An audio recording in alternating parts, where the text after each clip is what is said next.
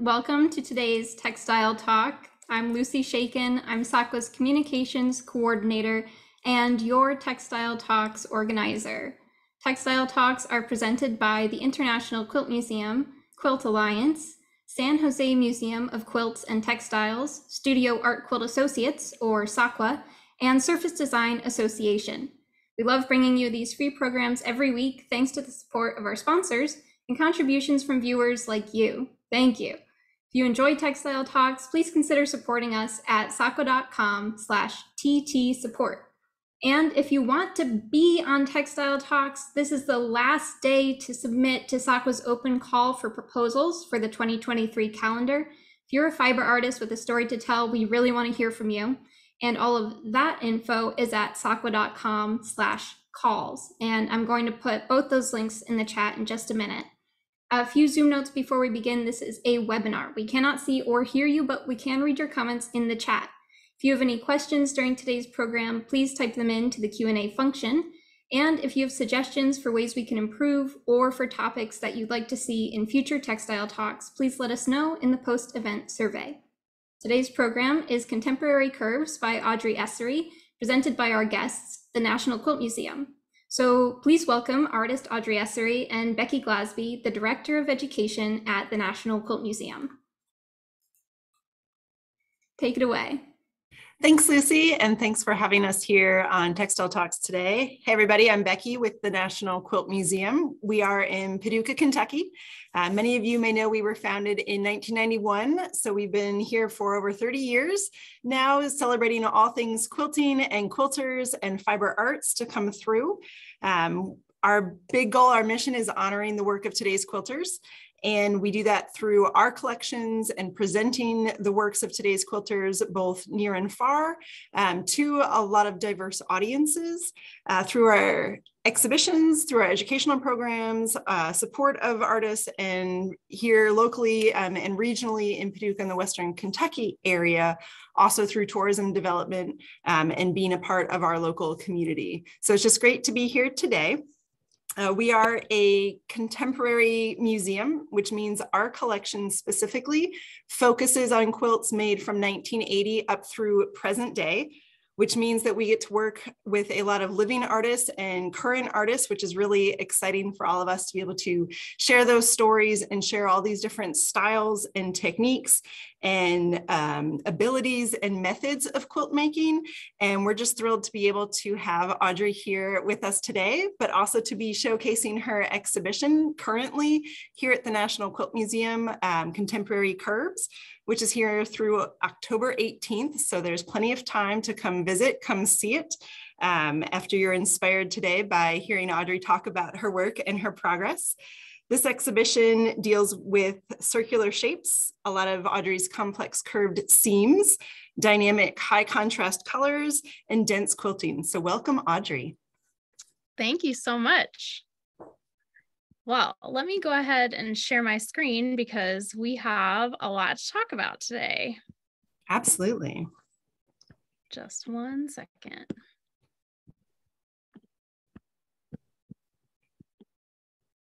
It's doubly exciting for us here at the museum since Audrey is a Kentucky artist, Kentucky quilter, just a little bit eastward of us out in Louisville area. So that's always a thrill to showcase some of our local in-state artists to go through. And before we get into all of the exhibitions specific, if you want to start us out, Audrey, with telling us a little bit about how you came to quilting or how you got involved in quilting as a whole. Sure. Well, I started quilting in 2005. I got an invitation from my now mother-in-law, Nancy, and she's watching right now. Hello. And I don't think that she knew at that time that I was ever had a background in sewing. I was doing a lot of scrapbooking actually at the time, but she had signed her 2 daughters up for a quilt class and she invited me to come along. And I think I surprised her by saying yes. And this was the class of that quilt. My very first quilt was the Hunter Star pattern by Jan Krenz.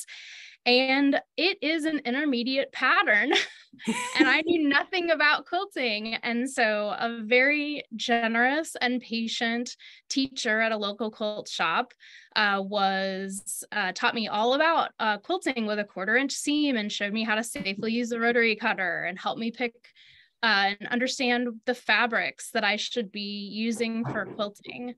And so I started quilting in 2005 and I just never stopped.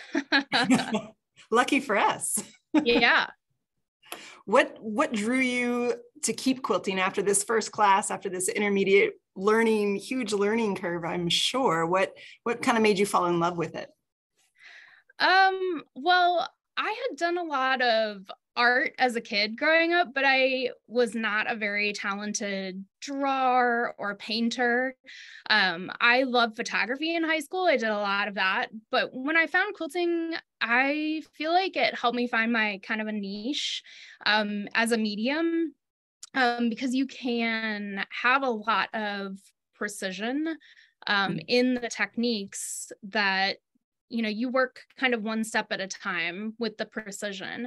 And so all the way from making a template to cutting to sewing to then quilting the fabric, you're kind of always keeping your eye on that precision.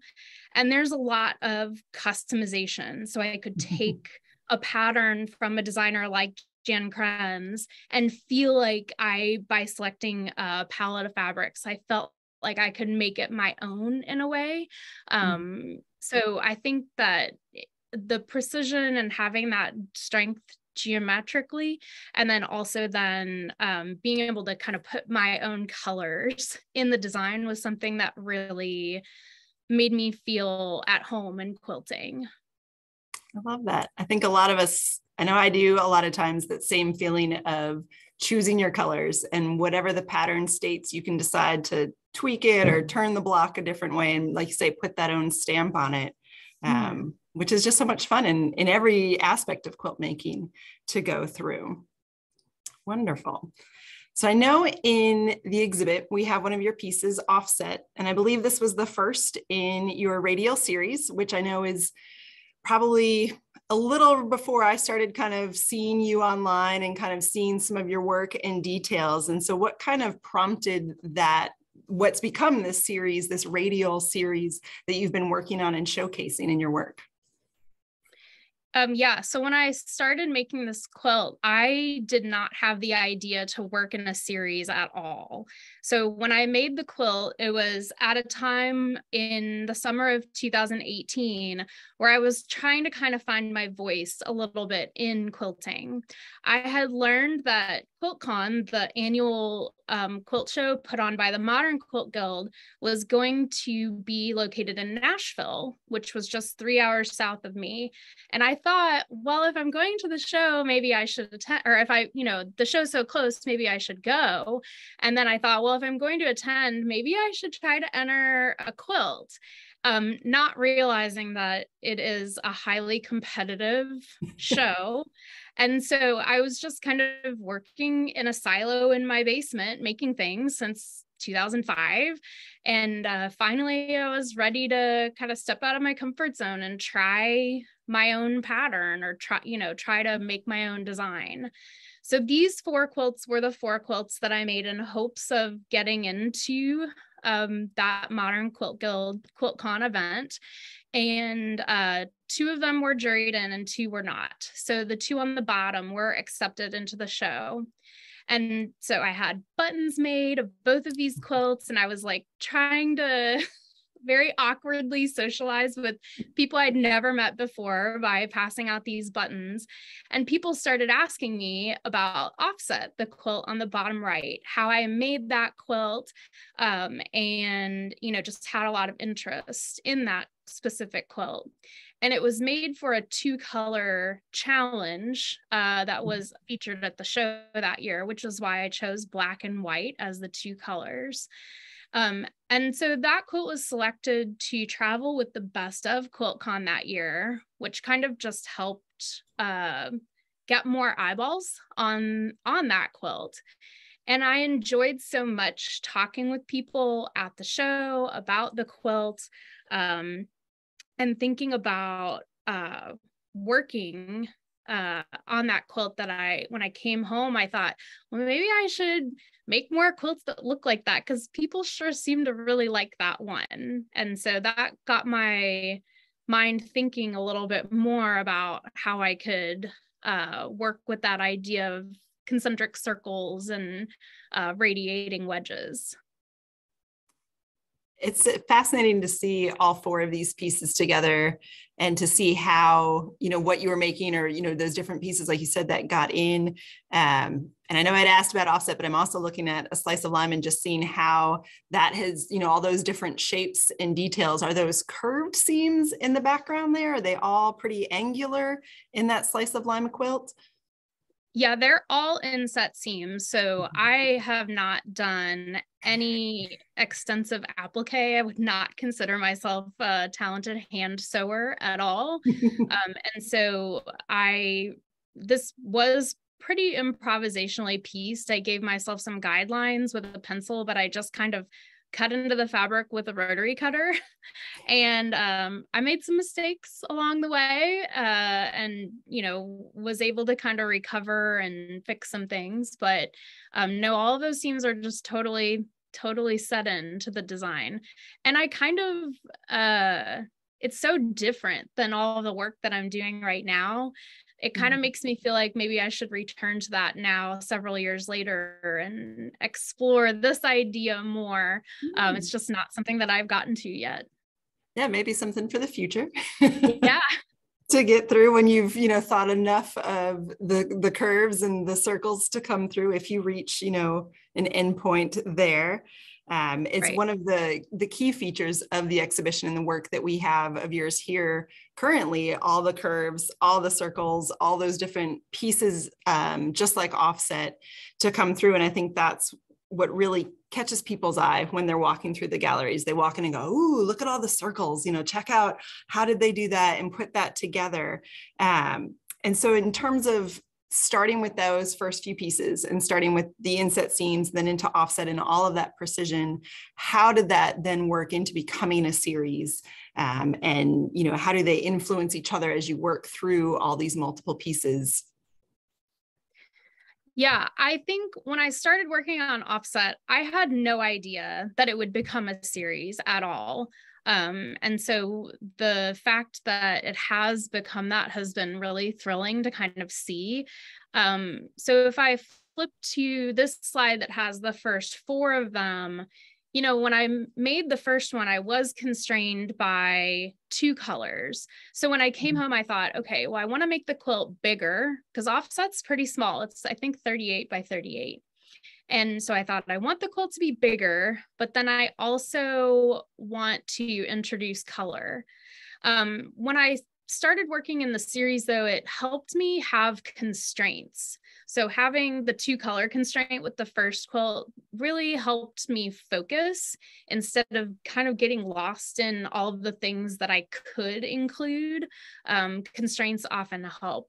And so with the second, third, and fourth, you can see that I've stuck with a black background where I'm using black and white wedges, introducing little bits of color, but sticking with vertical matchstick quilting on each of the quilts.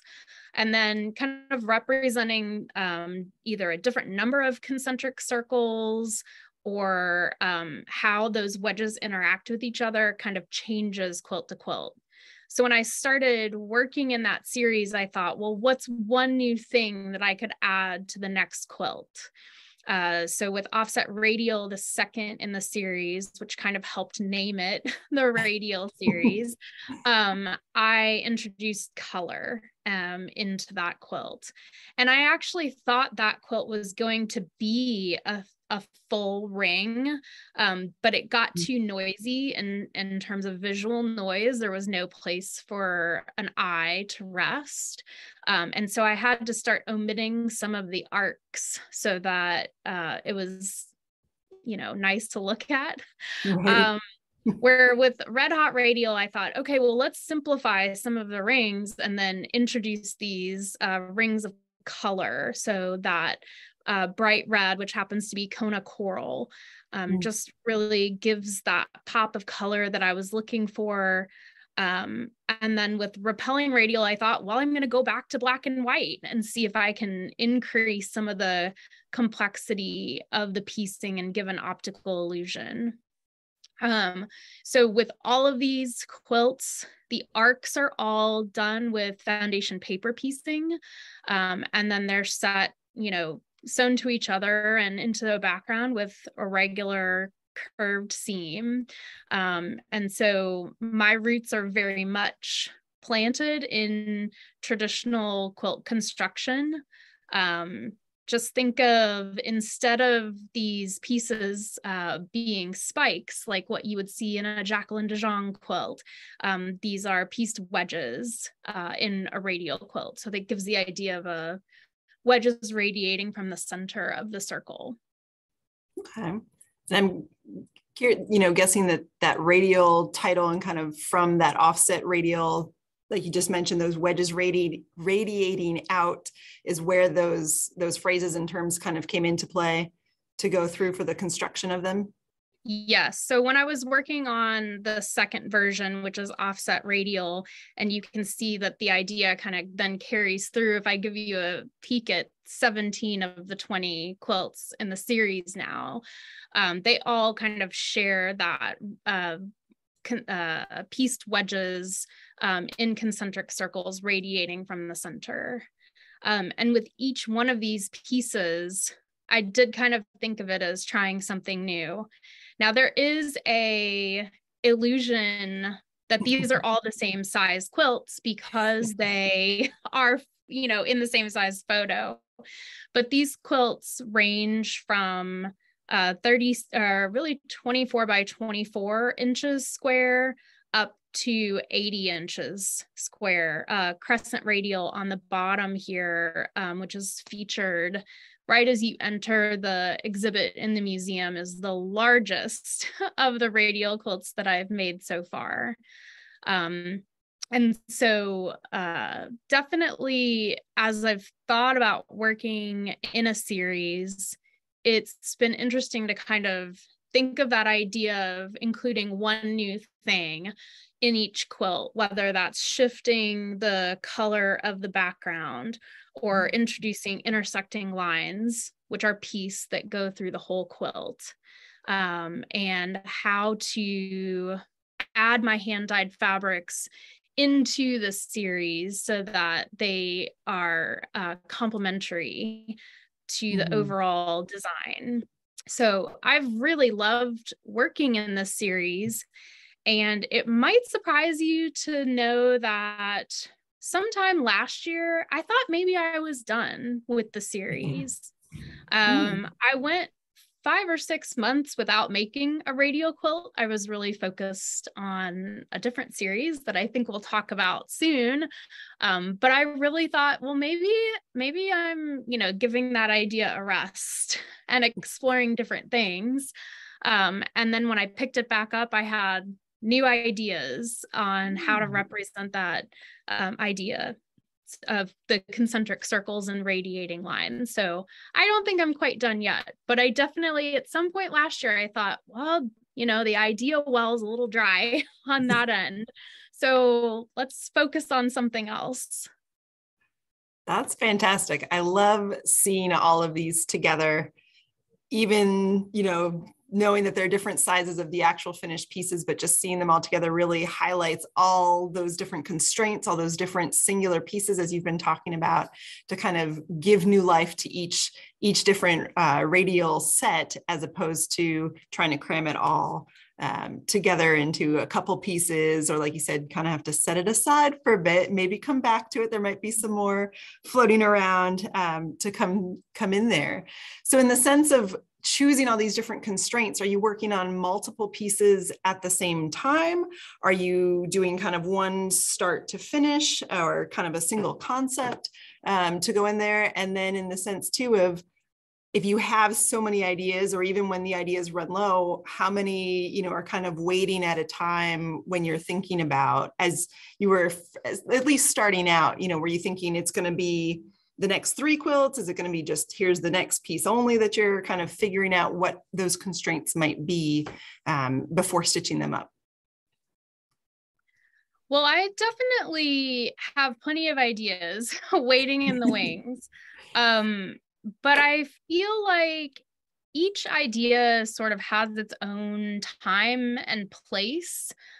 So I work in phases. So it feels like for the last few months, I've been in kind of a heavy making phase, where I've just been doing a lot of sewing, a lot of quilting, and a lot of finishing. And then sometimes I'll have a phase where I find myself teaching a lot. And so I'm doing a lot of preparation for virtual classes. And so I'm kind of like not doing a lot of sewing, but more prepping on that end. And then there are sometimes weeks where I just do a lot of computer work, where I'm sitting in front of Adobe Illustrator and thinking, gosh, am I ever going to come up with an idea for a quilt that I like again, or that I'm like, my heart is in it, that I make. So just in terms of ideas that are waiting, I think that this quilt on the bottom here, which is called Mobius Radial, I had that idea for a long time to sort of start to manipulate the shape and weight of the lines, but I didn't know how. And so my technical skill set in Illustrator wasn't there to make the design that was in my mind, which is obviously based on the Mobius strip, which is the impossible shape in mathematics. And so I had to invest time to bring my Illustrator skill set up so that I could then create that. So sometimes ideas are waiting for the right skill to be there, is kind of how I think about it. In terms of whether I work on one thing at a time, I put these quilts side by side because I was working on Red Hot Radial in the summer of 2019. And this is number 3 in my Radial Quilt series. So I wasn't quite as efficient with my workflow. And I wasn't as confident with my construction of the quilt. So it was taking me a long time. And so one Saturday afternoon, I had to take a break from Red Hot Radial. I thought, I do not want to do paper piece any more wedges today. And so I did a little palette cleanser, and I made the center 2 rectangles of angular number 1. And then I set that aside for several months because I hadn't decided how to put a border on it, if I wanted to put a border on it. I didn't know how I wanted to quilt anything. I was just feeling very indecisive. And so for these 2 pieces, it was really important for me to take a break and work on angular number 1 for that day so that I could feel refreshed and return to Red Hot Radial. And it's sort of serendipitous that I was working on these two quilts at the same time, because both of these quilts ended up going to QuiltCon in Austin, Texas, and both of them won ribbons in their categories. They were my very first ribbon that I ever earned.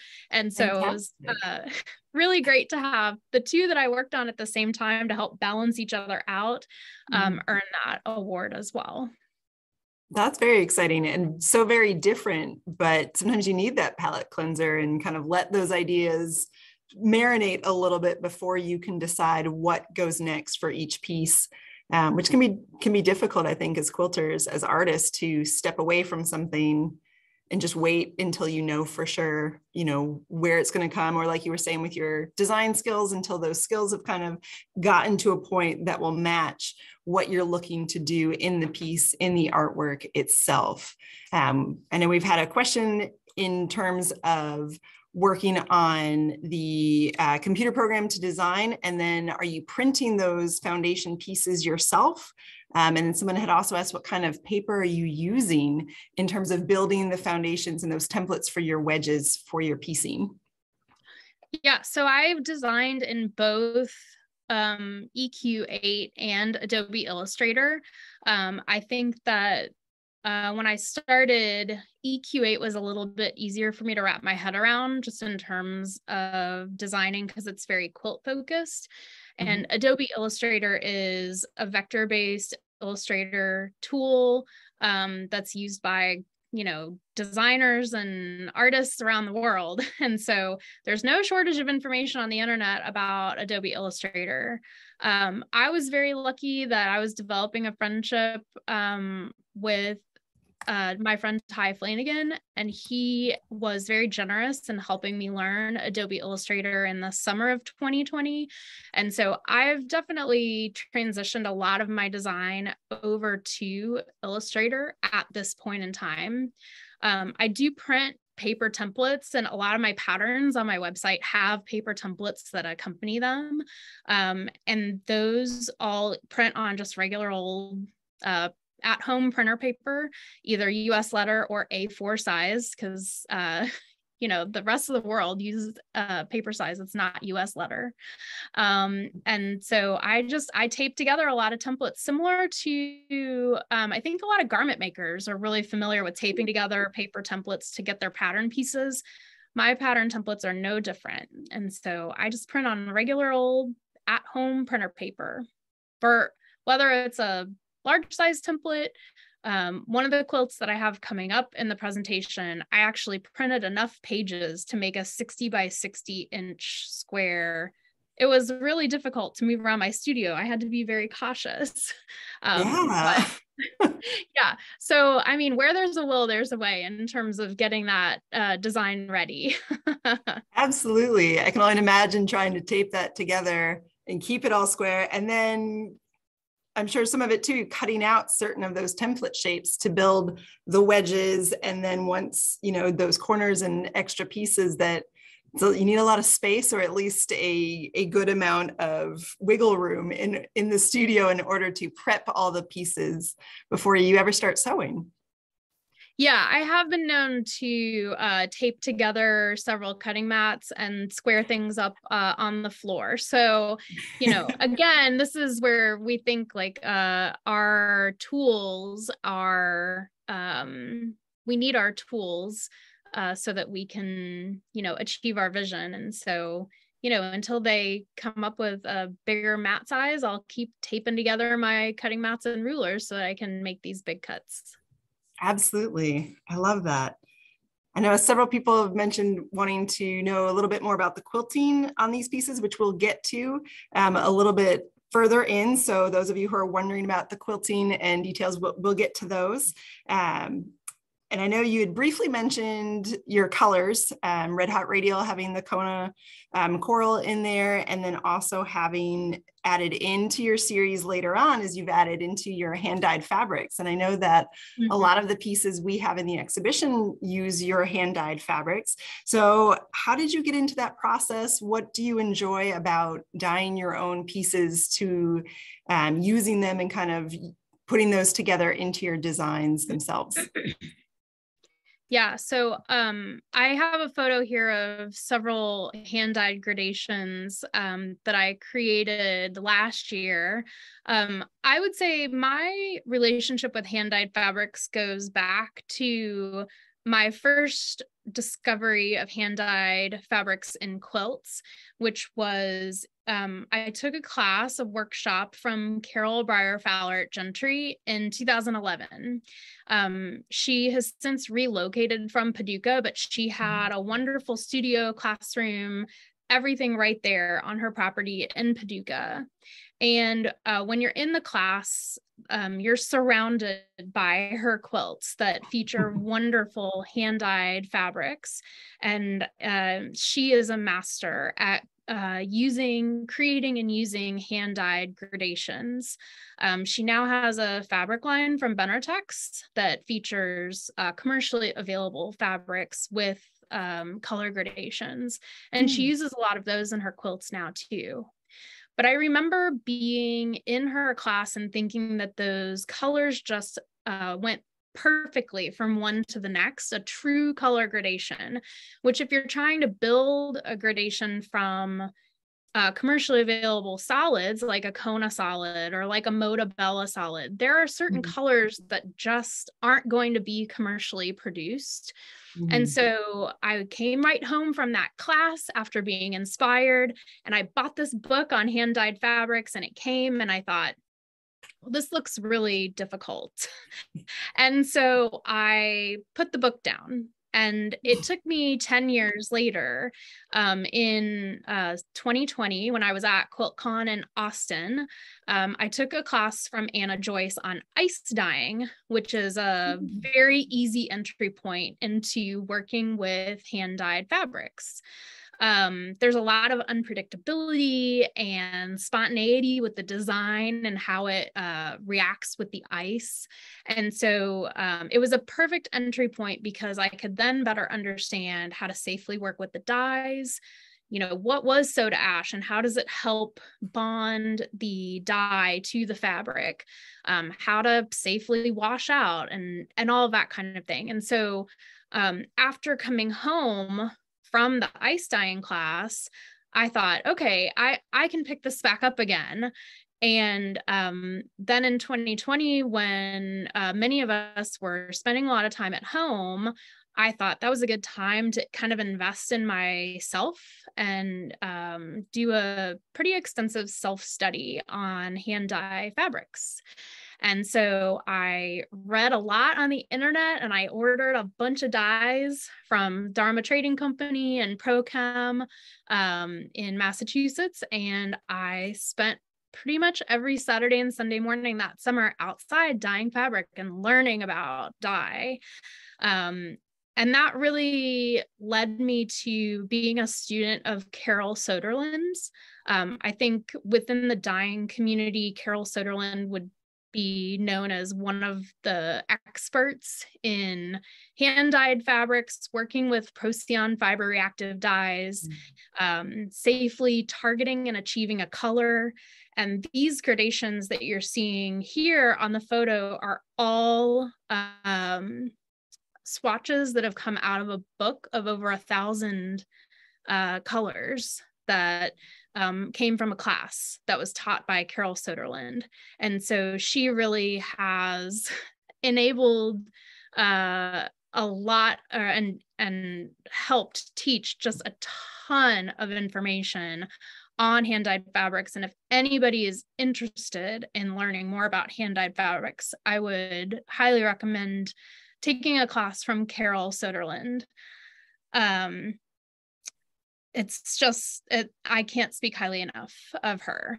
So with all of that kind of background, I started to sneak hand-dyed fabrics into some of my quilts. So I didn't start by making a quilt with all hand-dyed fabrics.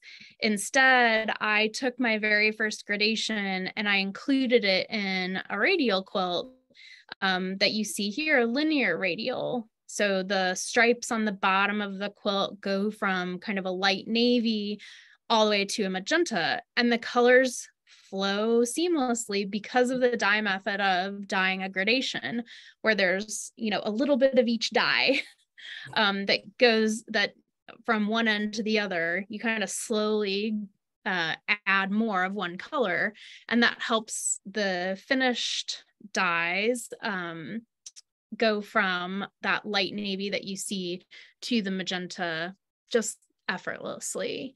So I started to take those fabrics, and I have some that turned out pretty awful as well, but I started to take the ones that I like and incorporate them into my quilts.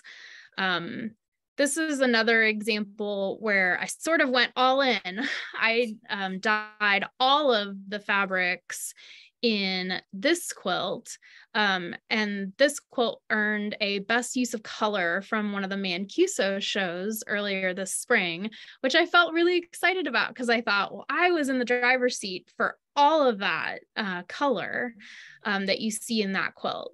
And so I think I really enjoy mixing hand dyes with commercially available solids, but the texture that you get from a hand dyed fabric and the texture you're seeing here is kind of just a soft modeling or a soft marbling, which to me, I see light coming into the quilt because you get just a little bit of shade variation in that modeling. And I just think it's a really interesting visual texture, and that's kind of where I'm focused on. And all of these fabrics were dyed using a method called low water immersion dyeing. So anybody out there that's interested in getting started, that is definitely a technique that requires not a lot of equipment in terms of dyeing. And then the photo on the upper right-hand side of this slide is given just to show a detail of the quilting, because this quilt was quilted with a 1/4 inch grid. And so this is one of the quilts where I really started to invest a lot of time in doing dense quilting. It's fantastic. And a 1/4 inch, you said? A 1/4 inch. 1/4 inch. Whew, yeah, making sure I heard that right, because that sounds incredibly tiny. But when you're standing in front of this piece in the exhibition as well, just seeing that it adds more of that texture and more detail to go with that grid quilting, and all these fabulous colors in the hand dyes as well, which we just love.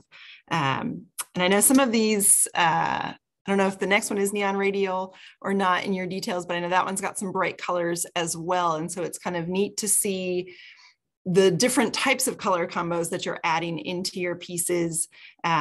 Is that tricky to choose which colors you want to kind of work in a specific piece? Or do some come easier than others? Well, I think with this quilt, Neon Radial, this is a good example of two things. So the first that I'll talk about is it's a great way to showcase those hand-dyed fabrics.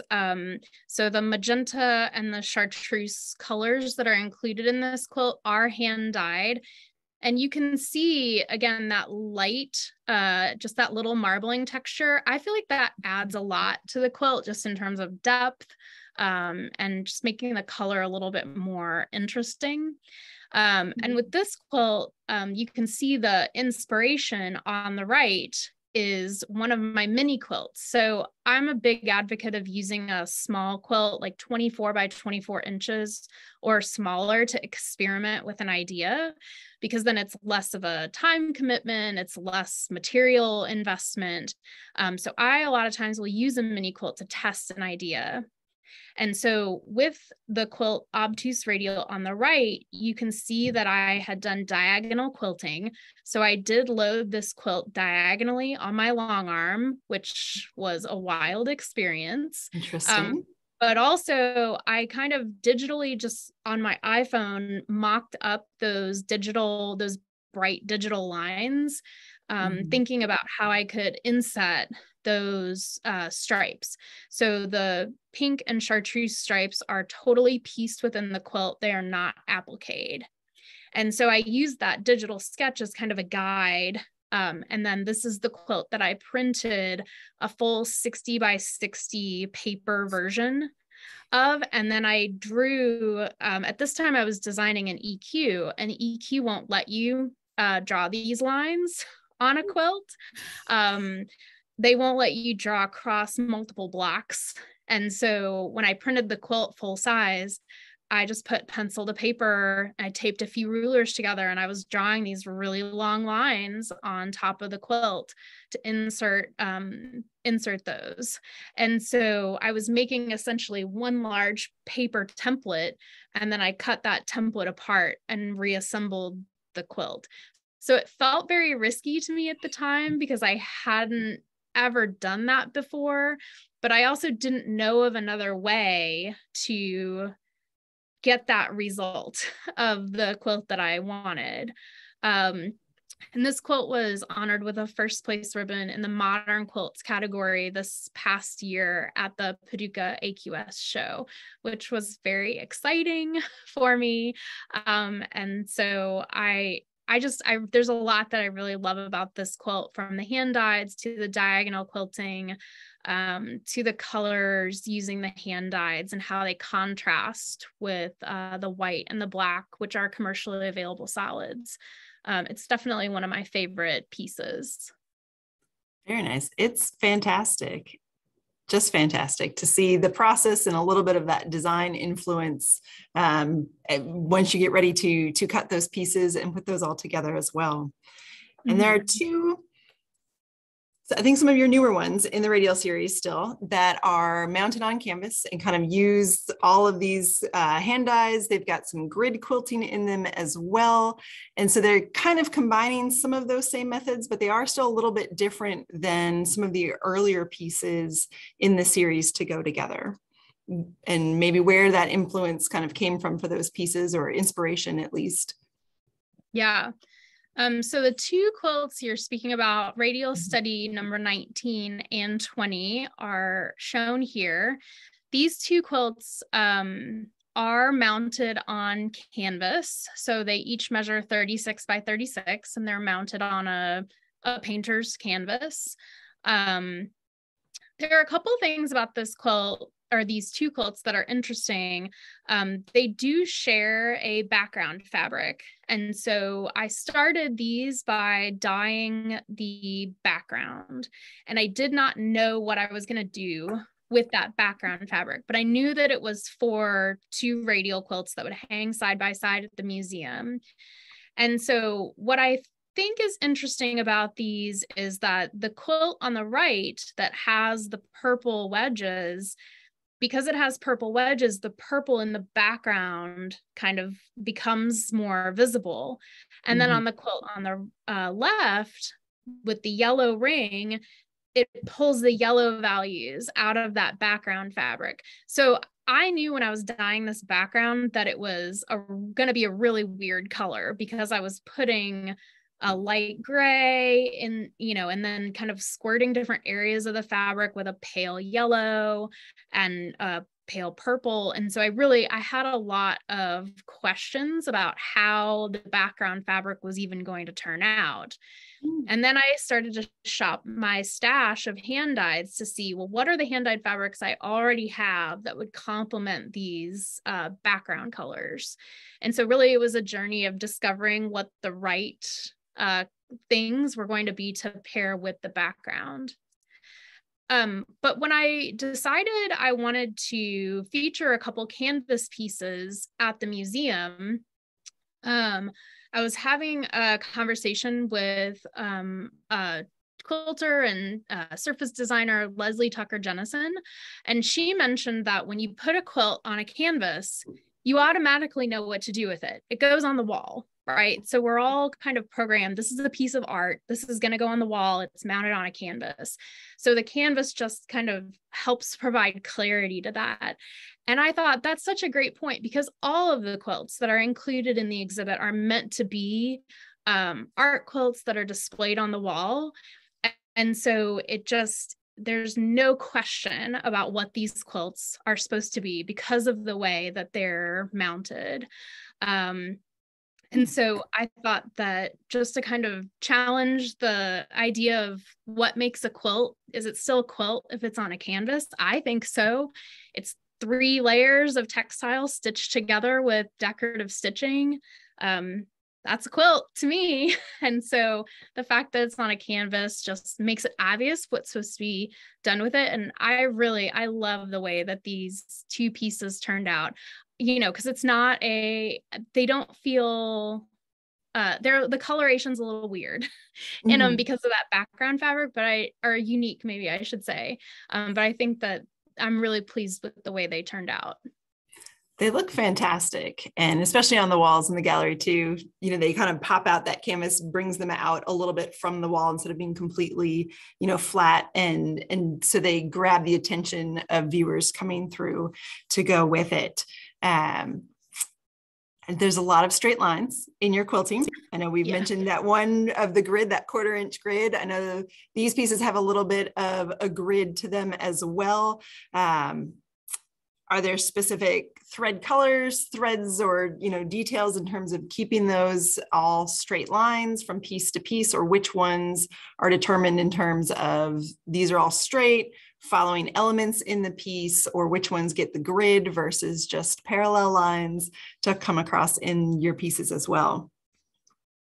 Well, with these 2 quilts, I definitely knew that I would start with straight lines, but it wasn't until I got the first round of straight lines done that I decided to turn the quilt 90 degrees and do a little bit more quilting on half the quilt. But the next quilts that I will share really kind of emphasize how powerful thread can be. It's very powerful. And in one of my new series, the Aura Quilts, these quilts that I'll show you only have 2 seams in them, which is to set the ring into the background. And these are all hand-dyed fabrics. You can see that really nice texture that comes from that hand-dyed fabric. But the difference that you're seeing in the quadrants of the quilt is done exclusively because of the thread, the quilting thread.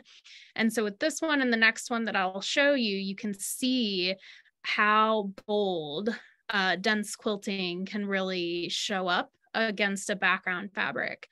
And really the inspiration for using thread in this way came from a class that I took with my friend Carson Converse. I took a class with her at a QuiltCon that was called, it was on using thread as a layer of design, because I had in the past fallen into the trap of just not wanting to mess it up when I got to the quilting step. And I wasn't thinking holistically about how I could use thread to complement the design elements that I had achieved with piecing.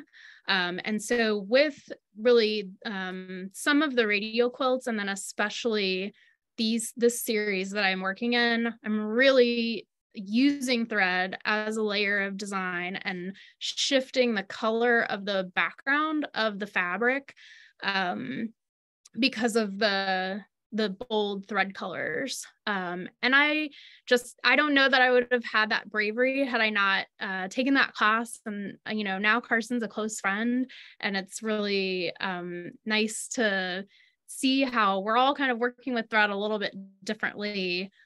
Because I know some of her pieces are heavily focused on creating designs with thread, and they're beautiful. So to clarify, because I know this is something our staff and volunteers have mentioned when the exhibit first went up, and our visitors too, it's kind of that wow effect when you stand in front of these pieces, not just because these are larger pieces, somewhere in that 83 or so inch square, but it's the same background fabric, and those different quadrants are because you're using 2 different colors of thread, and the way those crisscross really highlight those changes. And I think that needs to be restated, because it's kind of mind-blowing how much just that thread can alter the whole perception of the piece and those color tones. Right. And I mean, the entire quilt is covered in thread, right? So you don't even get a true idea of what color the background fabric truly was before adding all of that thread. So what I did was I used the extra hand-dyed fabric for the sleeve and the quilt label. So you can see on the back of the quilt, what did that background fabric look like before I added all of that thread? So you can kind of, if you know someone's walking around with a glove on, they can pull up the corner of the quilt and they can see what was the background color on the label of the quilt before adding all of that thread. And yeah, like I said, I want to fully attribute this idea to that class and with Carson, because she really kind of helped me break down some of the roadblocks or the barriers that I had in my mind about how thread can add to a design versus just doing the steps to complete securing the 3 layers of the quilt together. I wasn't thinking about how I could add a layer of design until that class. And so I think, I want to fully attribute that to her. Fantastic. And are they solid colored threads or a variegated? They're totally solid threads. Yeah, this thread specifically is Glide. It's by a company called Habendash, and it's a polyester thread. Okay. Wonderful. It's just, there's so many ways to bring color to quilts and to combine and really work all of those details together, which is one of the things I love in your modern loops and your watercolor series, the way that they overlapped or intersect those different colors and pieces together allow you to bring in some of that light, some of that transparency to come through. And they're kind of completely different in a way, even though they're still curves from the radial designs that we've already been discussing. Yeah, and I actually forgot, I have one more slide on the thread topic. Sorry about that, Becky, but I did want to say I have 2 versions of a similar quilt design here. Mobius Radial #1, which was the time that I experimented with this idea, and then Mobius Radial 2, which is a kind of a reverse. If you look, it's a reverse image. And it's what ended up becoming a quilt pattern available on my website. And you can see the one on the left, I quilted with horizontal lines, and that results in a shorter, wider quilt. And the quilt on the right, I quilted with vertical lines, which make it a more narrow but taller quilt. So in terms of the power of thread, it's not just going to alter the background color of your quilt and any fabrics within, it's also going to impact the way your quilt shrinks and the final how it could turn a circle into an oval essentially, which is what I found. So I meant to mention that earlier. Sorry about that.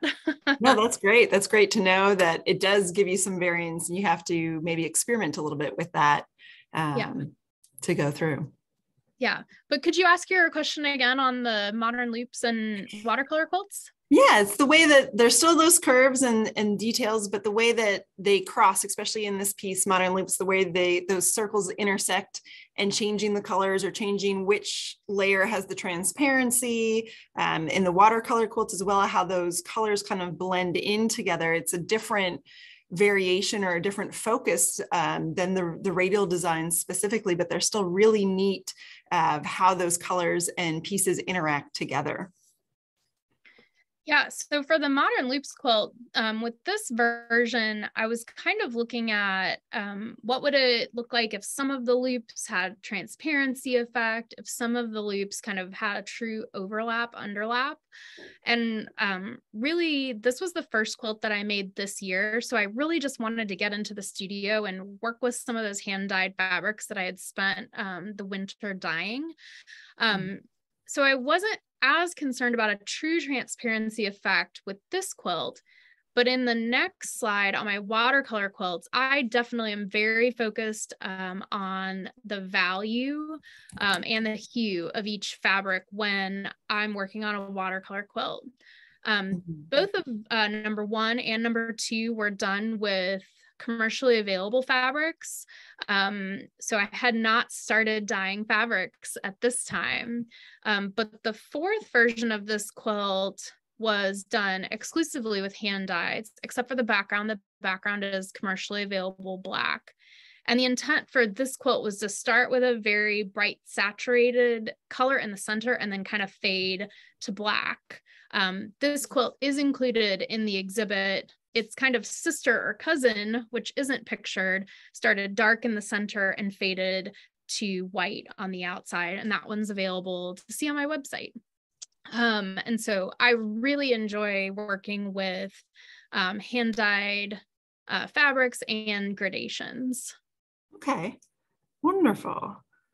And I know we've talked a lot about your fabric pieces and parts. So aside from fabrics, aside from your sewing machine, of course, what tools are kind of the most important for you in creating these stunning pieces? I think for me, I've included this photo on the left that include my favorite pressing tools. I think pressing is one of the things that kind of we don't talk about or emphasize enough when we're talking about our work, because I probably spend more time pressing my seams than sewing my seams. And so here I've shown my wool pressing mat, my iron, and then I actually started making long skinny clappers that help. It's a tailor's clapper tool that's been used for a long time for garment construction, and I make them. They're long and skinny for quilt seams.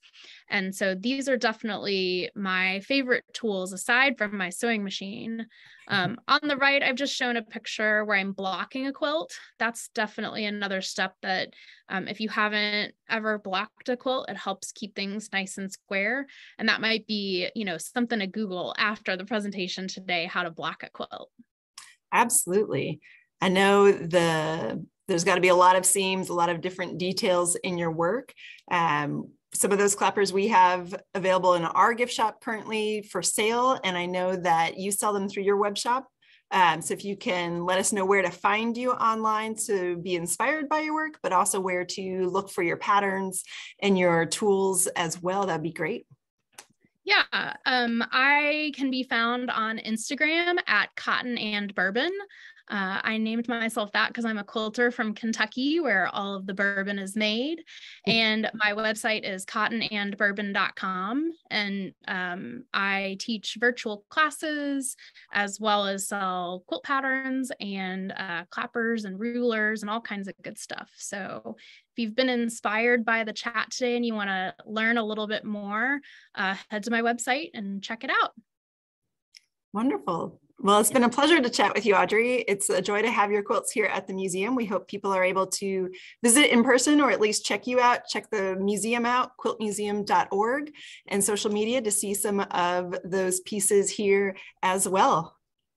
Thank you so much. And thanks to Sakwa for inviting me for the Textile Talk. Absolutely. Thank you, Lucy. Thank you, Becky and Audrey. It has been so much fun to see how you've really pushed this series or these 3 series in all of these different directions. And I really enjoyed that. I want to say thank you also to our sponsors and donors who keep Textile Talks going. And thank you to all of you, our viewers, who keep coming back each week. I know there are some of you who have been to just as many Textile Talks as I have. And I see you and we appreciate you.